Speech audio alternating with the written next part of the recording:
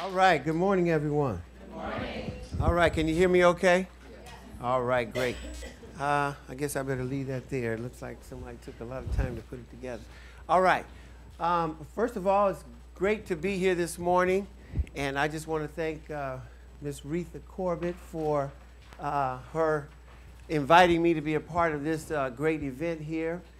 She is an alumni of the Power Story Workshop that we have began a few years ago, and so it's so great to see her taking her speaking skills and her ability to put on events and allow you to be blessed this morning. I'm excited about what we're going to do. There's a handout coming around, and I want you to get that because I understand you have to have at least three takeaways, okay? Well, this handout, you will be just fine with all the takeaway stuff. All right. Again, my name is Dwight Pledger, and I have been professionally speaking for about the past 8 years. I have been speaking for probably over 25 years. Began to speak in church settings and share my story and my testimony. And then in 2004, I connected with Mr. Les Brown, and my speaking career really took off from that point on. Been in over 50 states, 50 cities across the United States, and have also spoken internationally. So I've been really blessed in terms of opportunities, and so I'm just so grateful even for this opportunity to share this morning. Here's what I want, here's where we want to go, and hopefully you have your handout now. And I want to just make a statement. Of course, we're going to talk about communication skills, and I believe when we talk about the power that's within and the gifts and the talents that many of us have within, I want to share this with everybody, is that everybody in here has the ability to communicate. Do you agree with that? Raise your hands if you agree. All right. Now, here's what I want to say. You cannot not communicate. Okay? You cannot not communicate. Even in so-called not communicating, you are transferring a message in terms of things that you're about. So communications is a very valuable thing. And here's what I share with people. They go, oh, I'm not a good public speaker. And normally we're standing in a public place when they're telling me that, and I say, you're not a what? Not a public speaker. Yes, you are. We're in public and you're speaking, all right? So anyway, it's like, gotcha. And so what I really like to put across is that everyone's communication skills can be improved. And it's going to take some WORK, but all of us in this room can communicate. And when it comes to a story or having something to say, every one of us has a very powerful story down on the inside. So my agenda for today, and you can go ahead and start writing here on this first talking point under you cannot not communicate, I want you to write the word distract. Somebody say distract. Distract. All right, distract. I'm going to share 3 things with you about this thing, distract, and then I want you to put in the next space, dispute. D-I-S-P-U-T-E. Okay? Dispute, and then in the third one, I want you to put inspire. This is kind of a slice out of our Total Speaker Workshop that a friend of mine, Dan Smith, and I conduct periodically, and we normally have them here in the Moreno Valley area. So distract, dispute, and inspire. Many of you came in here with a story in your head, or you came in here with a certain mindset. You had maybe some preconceived notions about what this experience was going to be about. So when we talk about the things that great communicators do when they stand before an audience, these are 3 things that you want to be mindful of. You know that people are coming in with a certain mindset. You know what you have to bring to offer to that audience. So your job as you stand up is to distract everyone in the room from the story that they came into the room with. And you want to distract them in a way like, for example, almost to the degree to where if someone was standing at the back of the room and they were looking in another direction, and I said, hey, hey, And what would they do? They would turn around and they would look. They would, whatever they were concentrating on at that moment, that would have to take a back seat to the priority of the distraction that's in the front of the room. Now, that was an extreme example of an agenda that a speaker ought to have. You want to be able to engage your audience, because when I shouted like that, trust me, everybody looked up here. Okay, even the person that was looking that way. So we want to distract, and then we want to, once I get your attention, then, for example, if I did hail someone from the back of the room and I got their attention, I couldn't just stand there and kind of look at them, you know, like, it's like, you know, what was that all about? They're going to be getting on the phone calling 911 saying, we got one here, okay? This guy is crazy. You bring the white coat with you, okay? So once I get your attention, then I need to be able to have something to share with you. So what is it that I want to do? I want to, my agenda then in terms of disputing is, once I get your attention, I want to share information that will dispute. One of the things I want to dispute is the fact of your limitations of what's possible for your life. I want to give you information and let you know that you can have a larger vision of what's possible in your life. So I begin to share things with you like I'm going to do today that's hopefully going to expand your mindset. It's going to go down in there and wake up some things on the inside and allow you to know that there is greatness on the inside of you, that you have something of value that you can bring to the planet and communicate to the planet. Are you with me this morning? Yes. All right, great. And then, of course, I want to inspire you. Once I have disputed the argument, once I have given you information that'll cause you to shift your mindset into another direction, then I want to inspire you. I want to basically say that what you just discovered about yourself, what you just saw in the context of the hearing of the words, you need to know that it's possible and that you can do it, that you can make it happen. Because many of the things that we're talking about doing, if we realize and know that there's nothing new under the sun, that somebody someplace has done some of the things that you're thinking about trying to do, then that lets you know that you can go from a place of knowing that whatever it is that you have a dream about, whatever it is your goal, your aspirations, you need to know that it's possible for you, because it's possible for them, it's possible for you. And that's a place of integrity you can take off from, knowing that what you're pursuing is a worthy goal to pursue and that it's possible for you to achieve whatever it is you're going after. So distract, dispute, and inspire. Have I distracted anyone from whatever they were thinking of? Especially that guy back there. But anyway, and then giving you an argument for the possibilities in your life.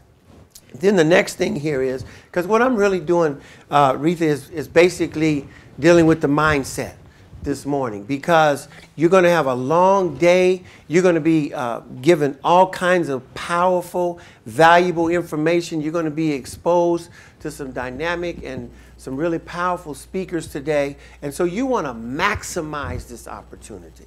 You've chosen to take aside from your schedule. You've chosen to invest. And here you are. So since you've taken a time out from the hustle and bustle of life, while you're here, maximize it. I heard him talking about networking and meeting people that you don't know. This is the time to take those risks and go out of your comfort zone and do what sometimes is even difficult for me to do, is just walk up to somebody and introduce yourself and share with them who you are. And then you're going to talk about something else. Let's go to the next thing. Three questions life is asking. Now, I'm reframing these three questions because they were asked of me when I went to my first Les Brown speaker training back in 2004. And he was doing a training with his mentor, Mike Williams, who is an awesome trainer. He designs a lot of the programs that Les Brown uses. And they approached us, speakers that were there, aspiring speakers, with three questions.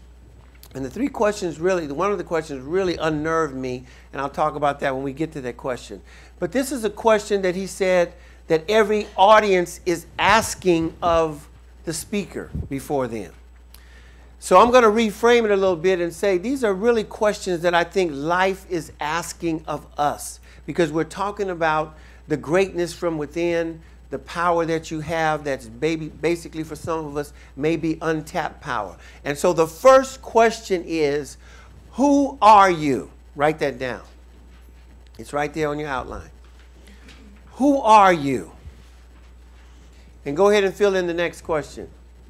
What do you have? What do you have? That's number 2. Who are you? What do you have? And finally, why should anybody care? That's the one that got me, you know.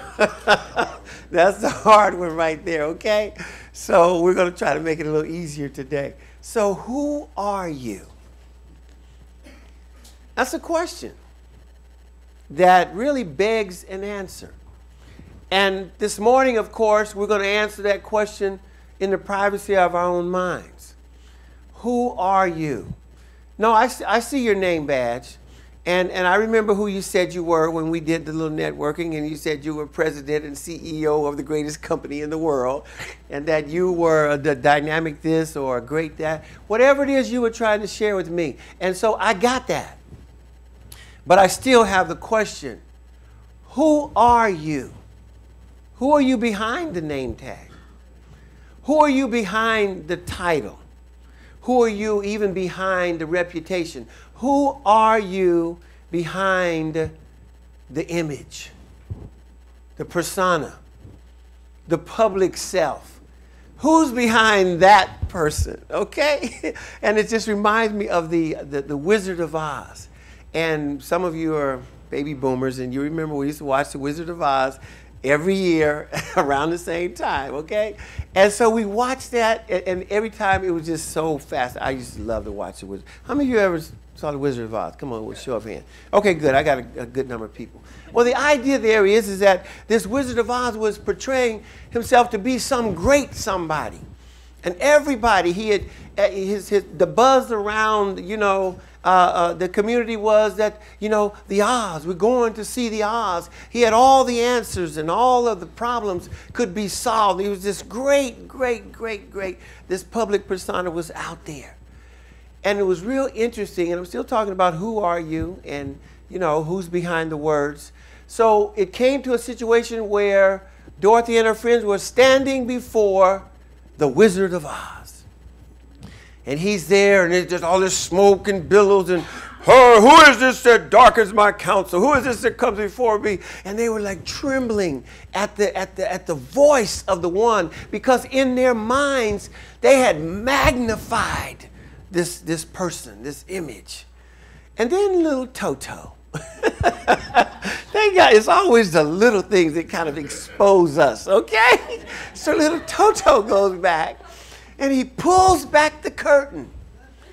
And when he pulled back the curtain, people realized that this one that everybody was fearing and in awe of was just some little old man back there working little contraptions, you know. And so the idea there is like, whoa, wait a minute. You're not this great somebody that everybody has portrayed you to be.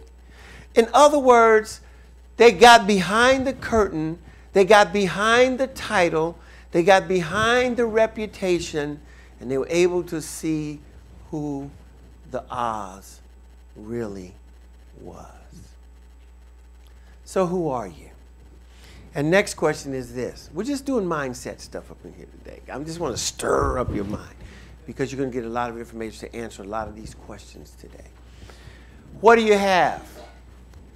Who are you and what do you have? That's a question. What do you have? If I gave you 10 minutes to write down a list, I'm not going to do that, obviously, but if I gave you 10 minutes to do that, you hopefully would be able to write some things down about what you have. What do you have?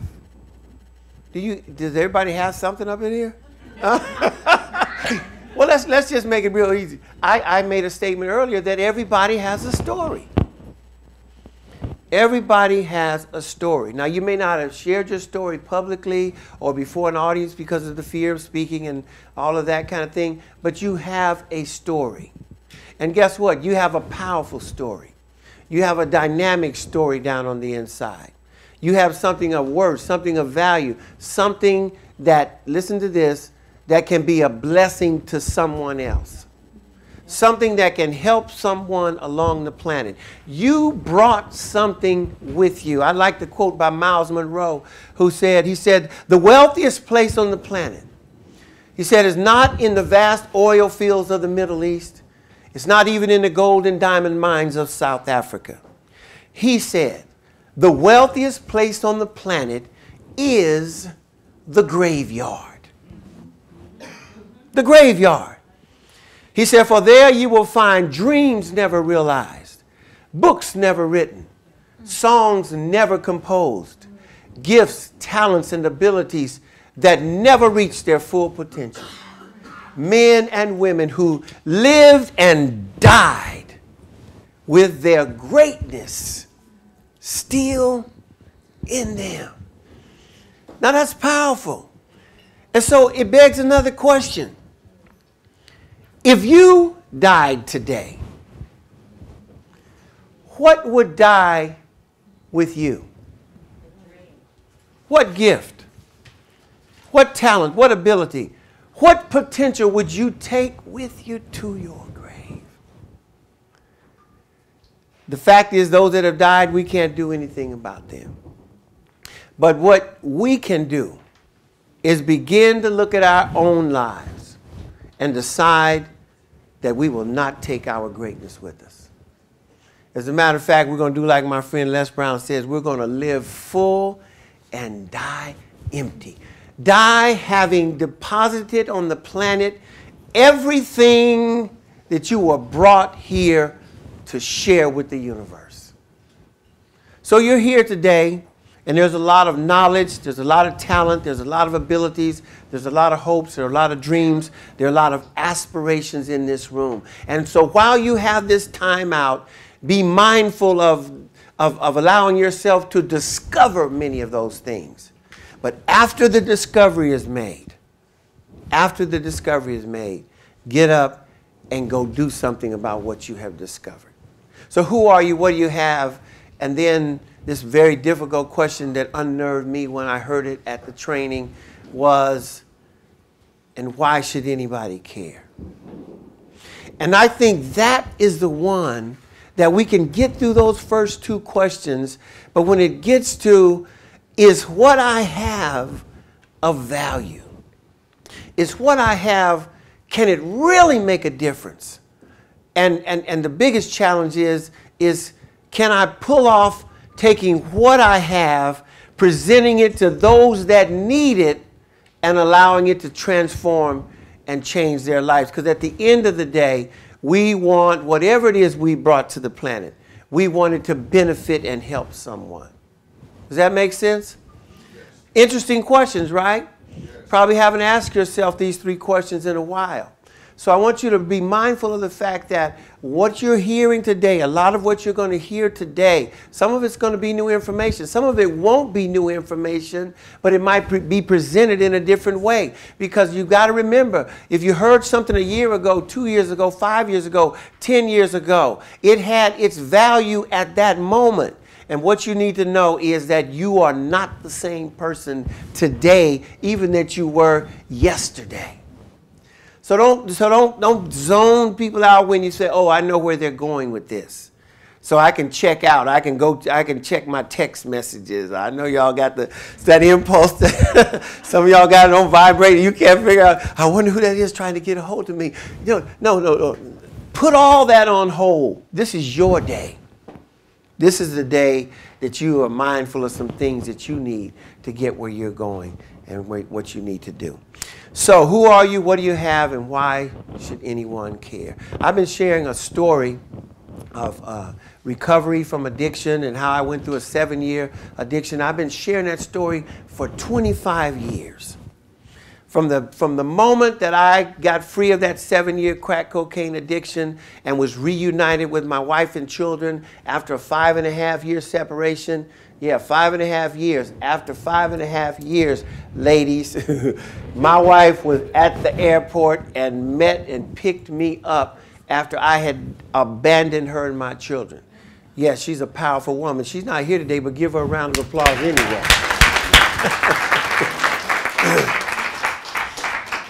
Been sharing that story of forgiveness and redemption and restoration. You said for 25 years? Yes, for 25 years, and I ain't got tired yet. Why? Because it's something that I experience, it's something that I have, is something that in the context of sharing it in audiences all over the country and internationally, it has brought hope and healing to a lot of people. So, who are you? What do you have? And why should anybody care? Because what you have down on the inside, they should care because the information that you have to give and to share, even if it's not on the platform, it might be one-on-one, can make a difference in their lives. And ultimately, all of us want to be living a life that is of contribution and making a difference. So what is your social contribution? What is it that you're going to give outside of your maybe concentric circle of people that are comfortable and you're comfortable with them? What is going to be your social contribution? So I want to end with this. I was reading a book, I think it's A Millionaire Mindset by Brendan Burchard. Anybody ever heard of him? Okay. Powerful young man. I mean, young man, but just gifted. He is a marketer par excellence, okay? And look, that young man seems like he could sell anything, okay? But he wrote a very powerful book. And in the book, he shares a story of how he had gotten in a car accident and nearly lost his life. And while in the hospital and reflecting, he came up with 3 questions. This is about questions today because this is all about interrogating and digging up and discovery. He had 3 questions of reflection, and they're right here on your paper here, on your handout. And the first question he said that he said at the end of life, as he began to think about, you know, what would the answer to these 3 questions be?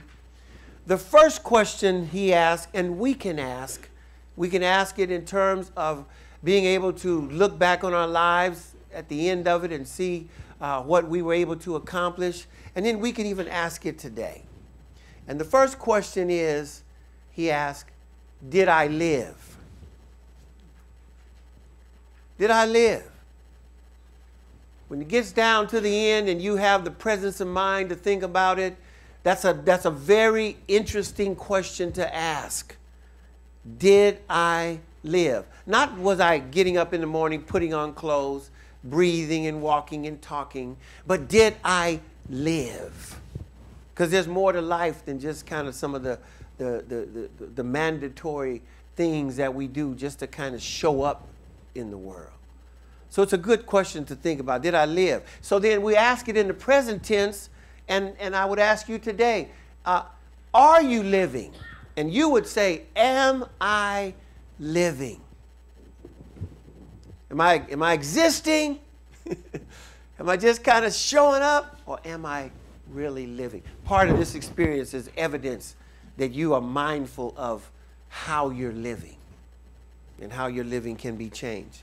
The second question is, and this is a very good one here, is he asked, did I love? Did I live? Did I love? And we're talking about love on a deeper level here. Did I love unconditionally? So you don't have to wait till the end to think about and consider these questions, because today you can ask yourself, am I loving? Am I loving in terms of people that would approach me? Or am I loving in terms of how I approach others? You just answer that in the privacy of your own mind. And the final question as I get ready to take my seat, and this is really a good one, is he asked this third question. He said, did I matter? Did I matter? And today I think that question can be really a powerful thing to consider as you go forth during this day. Because there are many people that don't think they matter. So when you ask the question, do I matter? You don't have anything that just pops right up. You have to kind of think about it. Do I really matter? Anybody ever thought about that? Anybody ever thought about their significance? Do I matter? And that's something to think about. I'm thinking about it now, even while I'm talking to you. Do I matter? Do they really care that I'm over here talking? Are they getting it today? Do I matter? So the closing story is this. There was a man that was on his deathbed. And he was really concerned as to whether he had lived a life of significance. He was really concerned about that. So as he was on his deathbed, he was holding the nurse's hand and he was clutching it tightly. And he looked her in the face, right in the eye. She looked at him. He said, I just want to know that my life made a difference, that I made a difference. And so the nurse kind of consoled him a little bit and let his hand go. And as the story goes, the man found out, because he was an organ donor. He found out before he died that some of the organs that he was going to leave were a perfect match to someone that had been in an automobile accident and needed an organ transplant in order to live. And so when they came back and shared that information with that man, when we talk about rest in peace, this man died knowing beyond a shadow of a doubt that his living, his life had made a difference. So I say to you, let this be an opportunity to get information, to get knowledge, to begin to build and connect and form relationships that'll allow you to say at the end of the day that your life has made a difference. God bless you.